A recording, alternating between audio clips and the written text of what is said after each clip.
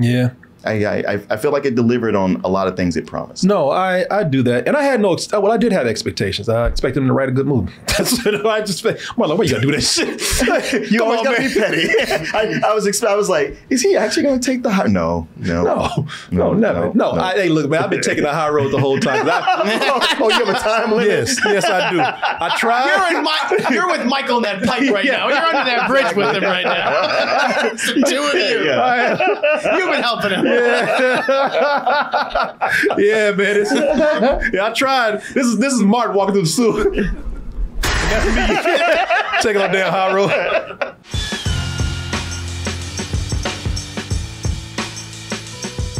Hey everyone, before we start the review, I want to give a big shout out to our sponsor out there. And we're about to review Halloween Ends. Now, if you find yourself around a big psychopathic killer like Michael Myers, you're going to want to run as fast as you can. You're going to run faster if your feet are comfortable. And hey, while you're running for your life, it doesn't hurt to look stylish too. That's why I want to tell you about these Vessi sneakers right here. I get compliments on these sneakers all the time in the time that I've worn them. But what I really want to tell you about with these sneakers is that they are made from this really cool material called Dymatex. And what's so cool about Dymatex is that Dymatex is a dual climate knit material that keeps you cool in the summertime and keeps your feet warm in cold weather. And the crazy thing with these is that they are so lightweight and breathable, they don't even feel like they should be weatherproof. Now, that's the big selling point with these is that they're so waterproof. And I said, all right, you're so waterproof, let me try these out. Let me put them to the test myself. I didn't go run through puddles or anything like that. No, I took them to the backyard. I took out the hose and I just sprayed my feet down like I was watering grass or flowers. When I took these off, my feet and my socks dry as a bone. So I can tell you from experience that they are very, very 100% waterproof. So whether you're living in a city where you get a lot of rain or wet weather, or if you're living somewhere else where you gotta run errands all day, or maybe you're at an amusement park where you got to stand in line all the time, or you just want to look stylish. These shoes are very functional for all kind of occasions and to just make you look good. And that's why I want you to try these shoes out. I want you to get a pair because I've tried them myself. I wear them all the time. People like them. I like them. And I can attest they're very comfortable and they do live up to the word of being waterproof. So here's what I'm going to do for you. I want you to get a pair for yourself. I'm going to make it easy for you to do that. Go to Vessi.com/doubletoasted, and that'll get you $25 off of each pair of Vessi shoes that you order. That's a good deal right there. $25, that's a good amount of money. Save you some money. So once again, I want to thank Vessi for sponsoring this portion of the show. And also, I want to thank you out there for your support. As always, thank you. All right, y'all, let's get into this new Halloween. Michael Myers is so old now, he's not even in the movie no more. He's like, shit, I'm tired. Let somebody else do the work. He's old and those injuries have finally caught up to him. He's like, yeah, my back hurt. Let somebody else go do some killing. You know, look, I've been doing this for years. I'm going to sit this one out for a little bit. Shit, let somebody younger do this shit for a little while. I'll pay him, shit, I don't care. You know, that's not really, I don't know if that's really a good thing or a bad thing. You know, because people do come to see Halloween, to see the man himself, Michael Myers. But one of the things that the directors told people out there, they say, you know what, if you're coming to see this Michael Myers movie, don't expect to see Michael Myers. What the hell does that be? You know, they say, hey, but you'll see. You'll see. You'll see. But do expect something a little different. And that's not always a bad thing. I mean, you know, and we just got through talking about formulas and whatnot, and people are like, hey, listen, you can only just have a guy running through town with a dirty ass William Shatner mask just stabbing people so much. You've seen that over and over again. You've seen it before. You know, you've seen it for decades. We're trying to do art here. No, I don't know if it's I'm pretty sure those words didn't come out of their mouths. It is, I won't say they went that far, but they did say, you know, we're trying to like keep the spirit of old Michael Myers up in there, but don't be surprised if this goes off into a little directions. And we are prepared for the people out there to complain a little bit. But, you know, give it a few years. You'll come around and we'll have a cult classic and people say, you know what? They were right. They've done that before with Halloween. Could be done again. And yes, there were interviews with the director, David Gordon Green, and his buddy out there, what's his name? Danny McBride. Danny McBride. But they said, yeah, we really did want to kind of get away from the whole formula of Halloween and do a little something different. And not everybody's going to be happy with that. Not everybody's going to be satisfied with that. We're here trying to say something. You know, we got themes that we're trying to play on.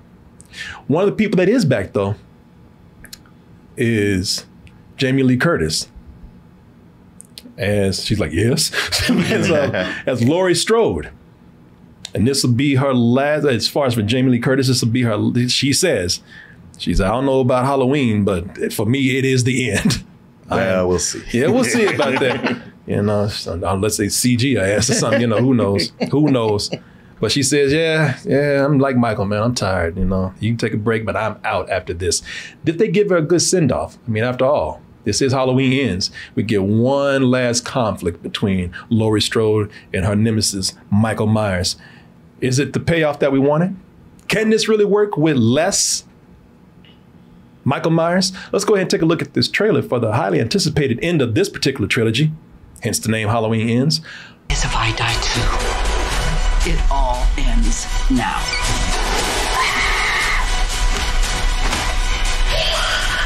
He grabbed that dude by his afro. I looked at that. I was kind of like, damn, I don't know if that's kind of racist, man. Hey, the afro was there. Yeah, it sure was. It's easy to grab. You came here to kill me, so do it. Man, you asked. Be careful. Wait. Be careful what you wish for. Okay. I ain't say now. So this is going to be not only in theaters, but also, well, shit, it might be on Peacock right now. They didn't let us talk about this until the last minute. I think the directors were right. The director and the writers were right when they said, because it's written by 4 people. I think, you know, a lot of them were in agreement when they said this is going to be very divisive for people out there. And I'm one of the people that agrees with them. I think this is going to be very divisive for a lot of the moviegoers out there, especially for the fans of the franchise. And I don't really think that that's because there's less Michael Myers in here. Now, we're not going to spoil anything. We were given an email saying, do not talk about specific things right here. So we will not spoil anything. And then I will tell you this. It is so different that a lot of things can be spoiled. So when you go in and watch this movie, I think it's safe to say that you're going to be surprised, whether that's pleasantly or unpleasantly surprised by some of the things that are happening here. But I don't think that, I will tell you right now, for those who are thinking that less Michael Myers being in here is a bad thing, it could be. I can't speak for you, but I don't think that that's a bad thing at all. I appreciate that the movie is doing something different. Because a lot of people are thinking, well, damn, is this another Halloween 3? Halloween. The barriers will be down between the real and the unreal. Thousands years ago on the hills. Yeah, that's cool. Where Michael at? This had no Michael Myers at all. This is when this was going to be a trilogy. I mean, not an anthology. Where just crazy things were going to happen on Halloween. Michael Myers was just one of them. This one was about Killer Mask and an evil corporation of witches and warlocks. Yeah. That actually has a cult following right now. I like that movie. Me too. I like it as well. Yeah, it's just a lot of people didn't see Michael Myers in. They're like, well, the hell with this. I can't hang out with Mike.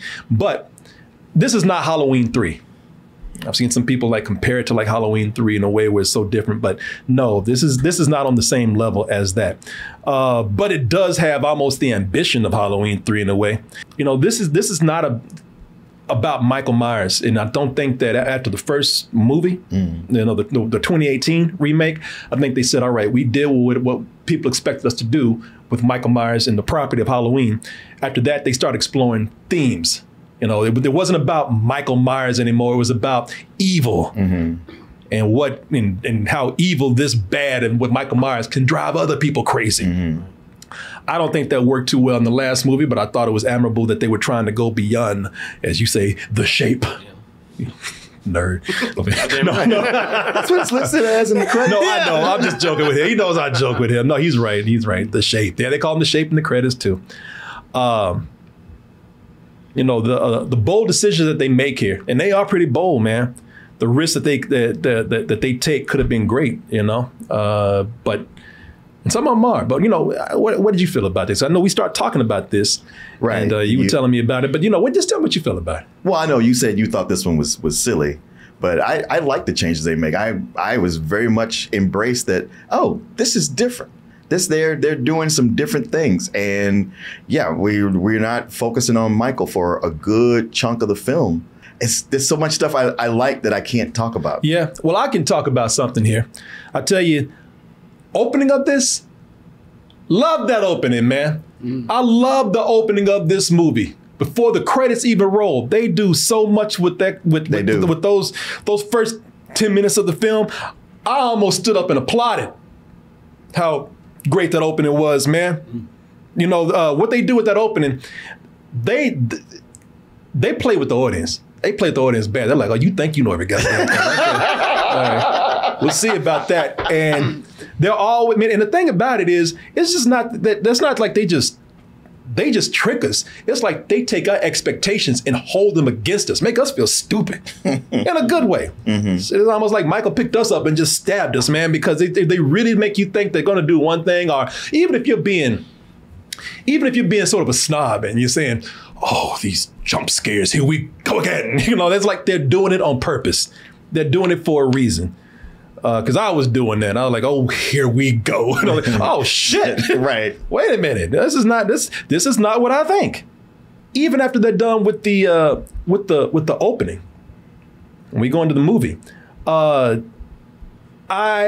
like how they set up Laurie Strode and her daughter Allison here, man. It has a lot of heart. Granddaughter. I'm sorry, granddaughter. Her daughter's dead. If you saw shit spoiler if you didn't see the last movie. That movie sucked anyway. But you know, this is no, it has a lot of heart with her and her granddaughter. And man, you know, Deputy Frank at the grocery, man, I have a scene at the grocery store where they take a long time to show in Deputy Frank. I don't know if y'all remember the guy from the last movie, but Deputy Frank, man, it's really nice to see him flirting with Laurie. It's very sweet. You know, it's like, cause he, you know, Laura's been through a lot. And he came in, he's like, "Damn, girl, look like you got your hair cut." She's like, "Oh yeah, I did." I'm like, "Damn, this is really sweet seeing this right here, man." It looks like these characters are given a long-deserved break, even if it's about to go to hell. They're given a long-deserved break and a little bit of human interaction that we didn't have for a long time. Well, especially with Laurie, because she actually gets to be a character again and have a story and a life, whereas in the last movie, well, she spent the whole thing in a hospital bed just yelling. Yeah, she sure did. In the ending, as far-fetched as it is, and it is, but you know, so is a man being shot 20 times and getting back up. It's Halloween. Yeah, so is a man being stabbed and still running around at 65 years old. You know, so look, I'm not going to complain about that. I'm not going to say a whole lot about that. You know, given the nature of the movie, it works. But I really like the ending. I would say it would even be satisfying if everything leading up to it, after the opening, and then, you know, leading up to the ending, if everything for me wasn't so disappointing, you know, the payoff just loses its punch. I think this is a really badly written film, and the reason why, all the risks they take with this movie, everything all these bold things that they're doing, I have no problem with that. I think those things would have been amazing if this movie wasn't written so bad. And the bad writing mainly lies with the characters in the film, man. The characters in this movie, they're either sociopaths, they're bullies, or they're just rude. You know, it's just people just being mean in this movie. You know, just talking, people just talking shit just a little too much. There's a moment where this guy comes out and says, "Y'all need to get off my property before I f y'all up." I was like, we didn't have to go that far with that. Now, come on. Man, everybody in this town is just, it's just me. I mean, it's part of the, you know, the evil that's spread. It's more rudeness than anything else, but it's all building to something. Yeah. You know, I get that. And plus, you know, some of it is these characters have to be that way because you do need people to kill. And that's my problem. That is my problem with this. Because listen, for the people that were rude, I kind of like that. Again, David Gordon Green often uses real feeling people in his movies. And I like that when you use people that don't look like actors. Lori came out of, and there's no spoiler or anything. I mean, there's a lot in this movie that believe us. We're not telling you. But Lori came out of a grocery store and she was happy. She just got through flirting with the deputy. She's like, shit, I'm about to get some dick, you know, and she walks out and some woman, this black woman, she's like, what you smiling about? and I love the way she approached it because it wasn't some deep dialogue about evil or anything. She said, you look at you smiling right now. All this stuff happened because you got that man all riled up. Now look at what you did. And I was like, you know what? I like that. The old black woman messing with her. Yeah. Why you do that? Why you get that man all hot and bothered? And I was like, that's cool, man. I like that. But that's my problem that, yes, we need people to die. So they set them up to be shitty people to the point where it felt fake because they got to have it coming. Almost everybody in this movie has it coming in a way. They do, but I felt that there was a reason everybody was shitty. And it was the town because of how Michael Myers has terrorized the town. And it is just this pall that's all over everybody. And everybody wants to blame somebody. No, I got that. No, and that's fine. And like I said, it's just me. Like this movie's divisive. Other people don't like it. For me, I didn't mind that. It was just that those characters were flat. I don't think there was any complexity to them being, you know, these people affected by evil. They just were rude people that needed to die, you know, or they were set up to be shitty people. Oh, you know, I didn't give that person a raise. Or most of all, you know, here we are again with the bullies. You know, they got these bullies in this movie right here. Let me see. I just passed one. Teenagers, in fact. Yeah, you know, so now, you know, we talk about this all the time, and now it's a big peeve of mine, you know, the bullies in here. And it's the same bullies that we see in every movie. You know, one guy and his cronies, right down to the guy that wears the leather jacket from high school, you know, and you know, riding around just being assholes. And the funny thing is like, again, we're on that Stephen King level. You know, they're not just mean, they are looking for blood. They're ready to kill. You know, I think they're giving Mike some competition. That's why Mike stood back. He's like, well, shit, y'all got this. I don't have to be in this movie. Even the homeless are assholes, man. And I get it, but it just felt like, especially with the teenagers, it's like, all right, we're going to set them up in the most stereotypical ways. And that's my biggest problem. They're all stereotypes. The kind you see in every horror movie where it says, oh, we don't want you to feel bad that these people are dying because, see, we set them up to be shitty people anyway. But that's just me. I thought they were terribly written characters in here, man. I didn't have a problem with it, especially for Halloween movies. And it's not so much that I feel like, well, you got to give it a pass. But there is, for these horror movies, people want to see, it's a meat grinder. You gotta, as much as it's gonna do its different thing, it's gotta have that stuff there that it will satisfy the people who came to see that. And they gave a reason why these people were shitty. And they don't spend a whole lot of time with them. So I didn't have that big of a problem with them because they weren't germane to the plot, really. I mean, they were in some way, but not for the most part. If I had a problem with anything, it was that it didn't make sense why Lori and her granddaughter were still living there. I was like, there's no explanation to why y'all haven't moved. Like, if one way to get away from Michael is to just go somewhere else. Somebody in chat said it fine. Cannon Fodder is fine. It was well written. I just thought it was written badly. Like, I understand everything you're saying. And I'm not arguing with you. Because if you saw something different, then that's fine. But, you know, I understand that with their reasons. I just think they were poorly written. I think this whole plot is poorly written. That's one of the things right there where they live in there. You know, I don't understand. I don't get why anybody's fighting town anymore. Well, especially the two of them, because you go like, not only have you had to survive Michael, but everybody in this town hates you. So there's no reason. Yeah.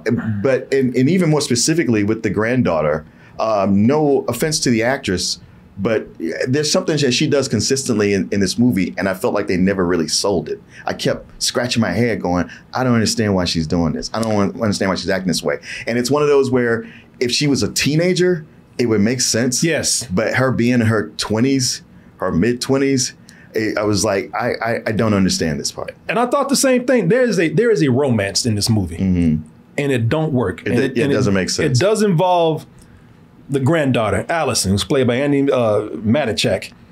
And again, nothing wrong with the actress, but the character's stupid. You know, she falls for somebody in this movie that, at first it's kind of, okay, at first I get it. They relate because both of them are the town freaks. You know, I understand that. But he starts to get a little more freaky than her. Yeah. He's just weird. And there's a point where she just starts defending his weirdness. Like they've been married. They've known each other. They met, they've been dating for a day. Yeah. And she's defending him like they've been in a relationship for years. Well, especially since it opens with her and Lori, and they're living together and they're happy. And the minute Lori's like, I don't know about him. Well, you, Grandma, I'm getting out of here. Yeah. I was like, wow, did I miss a scene? She doesn't say, you know, she does say, listen, you know that boy's crazy. She said, just think about what you're doing. You're just like everybody else. And it's like, oh hell, you gonna put on a mask too and start killing people with your crazy ass. There's nothing to indicate this level of commitment for this relationship. This so-called, they don't even have a real relationship. Right. And there's nothing to indicate that level of commitment. There's nothing to indicate that this guy could keep you that long with his charm or witty conversation, because there's none of that. Right. You know, the guy's just weird. And that particular character who I'm talking about, who I can't say anything that much about, his character arc doesn't make any sense to me. And Michael don't make any sense to me in this movie. Michael's been out of commission for 4 years. That shit don't make no sense because you know, it's been 4 years that this guy that's been missing that this town hates. You know, this town is, you know, this is one where they on Michael watch. And where has he been for 4 years? Fool's been living in a pipe. Not the sewers. Like, I would appreciate if he did some Ninja Turtle shit and was living down in the deep, dark sewers, but he's living in a pipe under a bridge for 4 years. And I know it's been that long because the homeless is kind of like, oh, every now and then some people get pulled into that pipe every now and then, which is another thing, because if this guy, that means that people are still continuing to go missing. Now, this is a town where they on Mike watch. You believe that homeless guy? He don't know. Yeah, I believe that homeless guy. Yeah, homeless guy. He's living right. He's 5 feet away from Michael. Yeah. Then how come he didn't get pulled in there? Exactly. That's another flaw in the film. Because it's just kind of like, how come Michael ain't him? I don't know. But you know, that's another thing I don't understand. But this is kind of like Michael has been killing people for years. So, you know, I know this town is scared of Michael, but they ready to mob up on his ass too, as we saw. And the police would be looking for this guy. They have the worst police force in the history of police. Yeah, man. Well, this town is just dumb. I mean, first of all, the movie's just written dumb. You know, it's the guys that hanging out in a pipe under a bridge that gets heavy traffic. People pass by this bridge every day. We see it. We see the evidence of that on one part. And yet the police, they can't find this guy. People, they just ain't stumbled across Mike. Shit, where's Mike? What is Mike eating? Where's he shitting? You know? I mean, I know it's kind of crazy to ask, but the guy's been gone for 4 years. Because I thought, write something clever. Like, you know, nobody knows what he looks like. Has he been blending in? Did a crazy person who's like some fan of Mike take him in and just been covering for him, protect him? I don't know. I think they could have done a lot more explaining Michael's disappearance other than he just been hanging on a bridge, like Red Hot Chili Peppers or some shit, you know, just hanging out. And here's my big thing. Under the bridge with Mike, I'm gonna kill someone. You know, I think also the biggest thing that doesn't make sense with me with Michael Myers is that they are flip-flopping between what he is. Because they keep saying he's a man. He's a man. You ain't shit. You just a man like anybody else. But then the movie still does these supernatural things with him. But that's been throughout the entire series. Well, no, they set it up in the beginning as he's a man. Now, other series outside of that, yes, but this is differentiating itself from that because they set up in the beginning that, okay, that's the difference. We're setting him up as a man. In fact, we see him at the prison, the insane asylum with his mask off. So we know he's a man. One of the complaints with the last movie is that, okay, what's going on with this guy? You know, he's taking all these hits. You know, they say that he absorbs power from people. That's how, you know, he gets his strength. But then again, they keep saying he's a man. This movie, they keep saying, you're nothing but a man. Look at you. You ain't shit, you're a man. Well, they were wrong. But, well, no, because that is something where they have that. That is the dominant theme here, to the fact that they carry that through the whole movie. But there are a couple of supernatural moments with him. And I'm just thinking, make up your mind with Michael Myers. Is he supernatural in this particular series, or is he a man? I just think they were flip-flopping and they couldn't make up their mind. Again, one of the things that I think was just sloppy writing here. I think this movie's a mess, man. I think it has its moments, and it has moments where it shows a lot of promise. But I think if the characters were written better, and if they were just kind of even writing Michael Myers better, even with him not being in the movie that much, I think you'd have a much stronger film. And a lot of those things that were that I found flaws with would actually be things that I would actually enjoy a whole lot more if that was the case. But then, like I said, this movie is going to be divisive for a lot of people. A lot of people will go and see those things that I'm talking about that are good, and that's something that's going to work for them through the whole film, I think. It just depends, man. I don't know. It's one of those things. See it for yourself. Hey, it's gonna be on Peacock. You ain't got to go nowhere. People are like, I ain't got no Peacock. I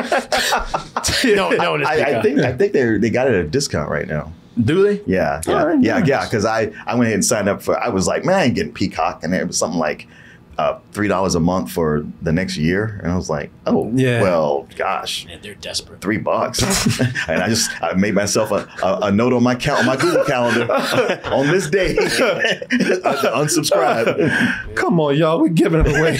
Please take a feather or something. Come on.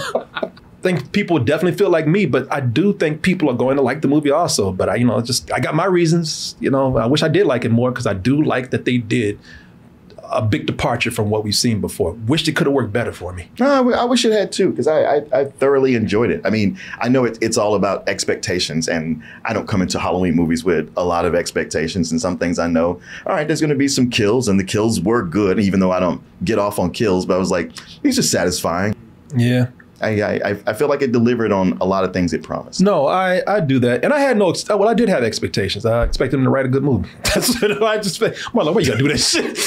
You always gotta be petty. I was like, is he actually gonna take the high? No, never. Hey, look, man, I've been taking the high road the whole time. You have a time limit? Yes, I do. I try. You're with Michael in that pipe right now. You're under that bridge with him right now. It's the two of you. Yeah. You've been helping him. Yeah, man. I tried. This is Martin walking through the sewer. That's me taking on damn high road. I think people, the people who do enjoy it. That's cool. And I respect. Let me say this: I respect the movie. I respect people who like it. I respect them that we're doing something different. I'll tell you. Let me say this with a positive. I don't really like this movie. Love the ending. Love the beginning. Thought the ending was all right. So that's the thing that kept me from giving this some old bullshit, especially that beginning, man. I love it. But what they are trying, it might not work for me, and I thought this was terribly written in certain parts, but I will say that everything that they're trying is not for, the characters are cheap, but they're not doing things for cheap thrills. All the other movies are just about popping out the shadows and killing and all the gruesomeness of it, all that kind of stuff, and just pretty much trying to make a buck. I mean, these guys, I think there is sincerity here with this movie. Yeah, they put in the work. Yeah. I mean, you might not like it, but they did put in the work. No, I think that they were trying. It's not one of those cheap thrown together horror movies. It's mostly jump scares. For people who are looking for Laurie Strode to get, to finally get her moment, this is most likely Jamie Lee Curtis' last time as Laurie Strode, and I think they give her an awesome send-off. I would say that this is it's as far as, this is what I like about the ending. There's a lot of things I like about the ending, but one of my favorite things about the ending is that this is giving the audience the climax, especially somebody like me. They're giving them the climax that they've been waiting on for years. In 1978, I had no idea what the worldwide love and affection for Laurie Strode and Michael Myers would be. It will be difficult to say goodbye to Laurie Strode. Oh, damn, they cut that there. You there? Yeah. Sound like a computer. It'll be difficult to say goodbye to Laurie Strode. Yeah, she must have said something like, it will not be difficult to say goodbye. I am sick of this. So what do you give it, man? Oh, yeah, you know what? Flaws and all, I think going to the theater, if you're somebody who likes to go to the theater and watch scary movies to be scared, I found it extremely entertaining. It was a low matinee for me. Yeah, for me, I'm the opposite. I'm the person that's going to say, wait for it to be on Peacock, which is where it is, and that's where it needs to be. At least for people like me. Yeah, it's like I said, man, it was just few hairs away from being some more bullshit. But, you know, for some of the things that they did, especially that beginning and that end, you know, that was worth me giving this a low rental. I don't think it's a good movie. It's definitely one that you need to check out for yourself. I say don't listen to critics anyway. True. But you know, this is something, like I said, I think you're going to see a lot of people. I don't know if it's going to be down the middle, and I don't know what side it's going to fall on, but it's definitely going to be, you know, a lot of people going at odds with each other over this. So, hey, check it out for yourself and see what you think. And like I said, it's on Peacock. So, you know what I mean? Well, like I said, people ain't got no Peacock. Exactly. And like, get Peacock and go to the theater. Get in the car. Yeah. They don't know to tell you shit. You know, pop your head through your windows, your neighbor's window, look at it over there when you're watching it. I don't know. You got a neighbor that has Peacock? Go to their house. They don't. No, they don't. So I don't tell you, man. Shit, you'd be better off getting a real Peacock instead.